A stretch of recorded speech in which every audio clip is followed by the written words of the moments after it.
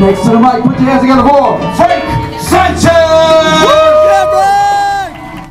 On the importance of fanboys for feminists, a title which we will revisit twice more before the end of this poem 4. I am afraid far too many folks will not understand this the first time, and I do not mean to offend you with that statement, nor is it my intent to be unnecessarily obtuse, but I want to write this convoluted poem, or maybe it's not convoluted, I think it's kind of clever, yet I'm still worried people won't get it, so I'm sorry, I guess. You see, I haven't met many fanboy feminists, but I imagine some must exist, so I recently developed a fanboy feminist litmus test. Honestly, this test will work for any nerdy feminist, but for the purposes of this poem, I've chosen to focus on those of us most often centered in discussions of nerdiness. First, find a person familiar with the works of Joss Whedon. Second, ask them if they consider Joss Whedon to be a feminist. Now, before we move on, I'll admit that one of feminism's finest features is the fact that folks can self-identify, but this persistent insistence that Xander Harris is a registered trademark nice guy speaks louder than words. Plus, I don't know if you've heard Joss Whedon's recently expressed opinion on the term feminism, but to me, it seems a little absurd.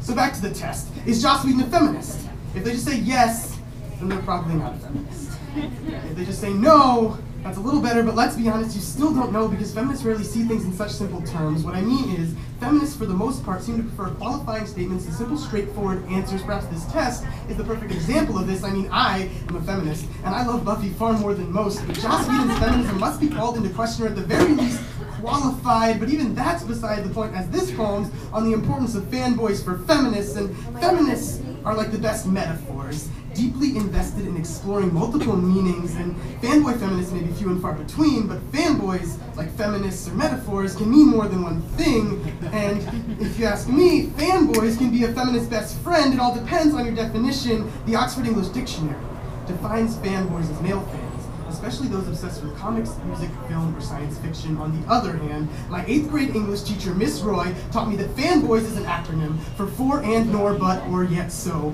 The coordinating conjunctions. Let me spell it out for you all nice and slow. F, for, A, and, N, nor, B, but, O, or, Y, yet, S, so. Fanboys are the coordinating conjunctions, and boy, am I a fan of the coordinating conjunctions. I love holding ands for hours on end, like some never-ending improv exercise. Yes, and, yes, and, yes, and. No, I do not condone Sir Mix-a-Lot's Baby's Got Back, but, and this is a big but, I like big butts, and I cannot lie. I am a feminist, and I absolutely adore fanboys for, and, nor, but, or, yet, so. For, the coordinating conjunctions allow me to go deeper into each statement I make, and make no mistake, I do not mean to suggest this is the best way to engage one's ideas, nor do I wish to put forth fanboys an exhaustive list of conjunctions, because I wouldn't want to forget the subordinate conjunctions like because, but this poem's already too long, or maybe it's the perfect length, yet I'm still worried it's convoluted, so I'll conclude it with this. The coordinating conjunctions are key for feminist discourse, thus the importance of fanboys for feminists.